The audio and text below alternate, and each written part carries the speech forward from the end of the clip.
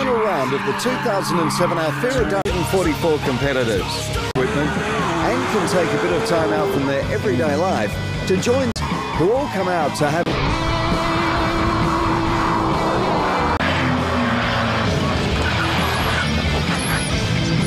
competitors had half a day at the Shepparton, and earlier in the day, the rain made easy work for the officials in getting the skip pan wet. Every type of turn you'd find on an open road, and a few chicanes that the organisers thought might make things a bit more full on.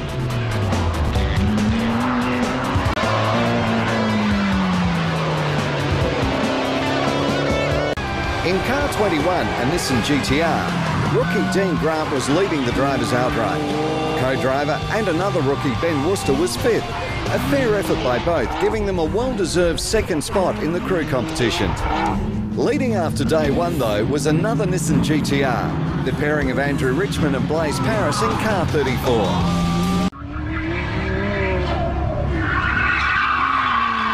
Overnight leader Andrew Richmond had more than the field to battle with.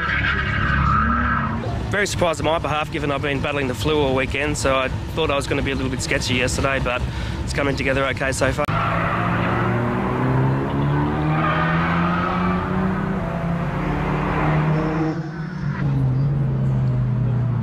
The rookie crew of Dean Grant and Ben Worcester in car 21 were pushing their GTR to the limit, not wanting to relinquish second spot, helped by Dean's first place in the drivers from day one. And the Nissan GTR was by far the better car, with Andrew Richmond and Blaze Paris sharing the wheel and top spot. Dutton dads were having their own special day. You don't want to run out of brakes here at the Sheer Form Motorcana, one of the more unusual locations for a